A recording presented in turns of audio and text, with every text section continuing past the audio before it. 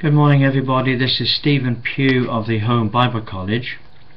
It's October the 13th and we're looking at 1 Timothy and chapter 4. Paul begins in this passage saying that the Spirit speaketh expressly that in the latter times some shall depart from the faith, giving heed to seducing spirits and doctrines of devils, speaking lies in hypocrisy, having their conscience seared with a hot iron, forbidding to marry, commanding to abstain from meats, which God hath created to be received with thanksgiving of them that believe and know the truth. Now, Paul was unaware that the Christian era, the age in which we live, would continue for 2,000 years. From the perspective of the Apostle Paul, he believed that the end times were absolutely about to happen at any moment. He believed the rapture would probably occur in his lifetime, and he believed that the latter days, which is the tribulation period, was just about to dawn. And immediately after the rapture, and immediately after the rise of the Antichrist, there would be a falling away. This would be a falling away of the tribulation saints. It's not talking about a falling away of the church at all. And so what is Paul's antidote to this falling away, this potential falling away?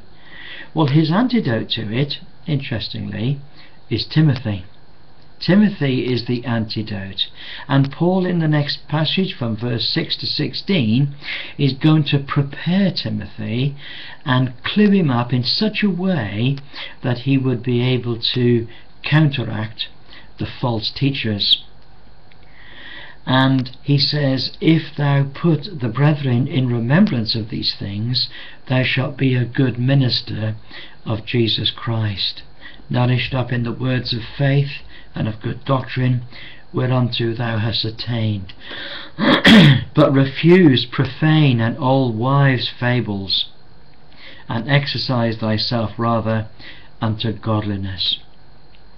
So Paul is saying to Timothy, there's going to come days in the future in which there will be a falling away, and you need to get ready. Not that you will personally experience those days, but that there will be the precursors of that falling away, even in the church age before the rapture. My password is a little phrase in verse 13. He says, till I come, give attendance to reading, to exhortation, to doctrine. Got that? Give attendance to reading, to exhortation, and to doctrine. And that's my prayer for the Home Bible College, for the members of the Home Bible College, those that have registered, those that are serious about the study of God's Word, those that have registered as students and day by day, every day, are into the Scriptures. He says, give attendance to reading. Give attendance to reading. There is no substitute for reading. Sadly, Christians today don't read the Bible very much. I think the average, even for a minister, for a pastor, is just a matter of a few minutes every day. Just a few minutes every day. Paul says, no, give attendance to reading. Read the Bible in large quantities. Let it wash over your soul every day. It always surprises me that there are so many people, Christians and ministers, that have never read the Bible through. And that's our commitment at the Home Bible College, that we will help you in a large community. We will read the Bible through together, and every day we'll come online and we'll discuss it together. We'll talk about any problems that are being raised, any questions, and we will generally help you in the first year to read right through the New Testament in a year. That's an amazing achievement for most people. It's a life transforming achievement. It's something in which the whole of your understanding of the Bible just is completely refreshed and blessed. So Paul says, give attendance to reading. Secondly, he says, give attendance to exhortation. It's one thing to read the Bible. It's quite another thing to take something from your reading every day and apply it to people that are close to you. And that's the purpose of our passwords. Our passwords are taken and they're shared. We're shared with somebody on the bus, or shared with somebody at work, or shared with somebody in the family.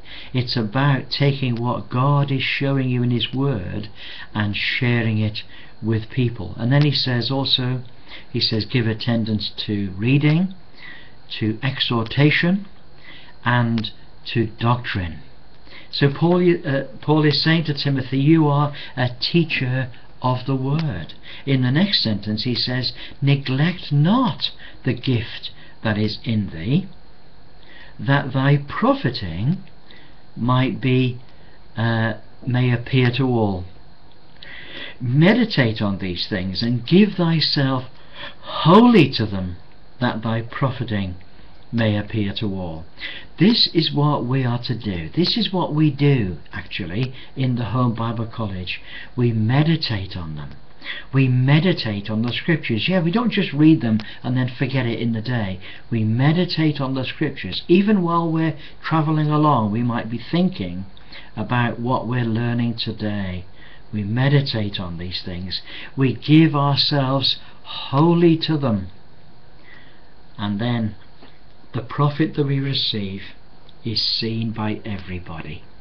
Your spouse, your family, your friends, all the people that you come into contact with will notice that you are reading, that God is blessing you, that you are sharing what God is giving you.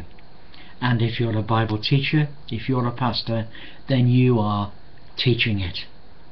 You see, a lot of pastors say to me, well, I've sort of run dry. I don't really know what to preach about anymore. I've preached for 5 years in this church and I've sort of run out of stuff to teach.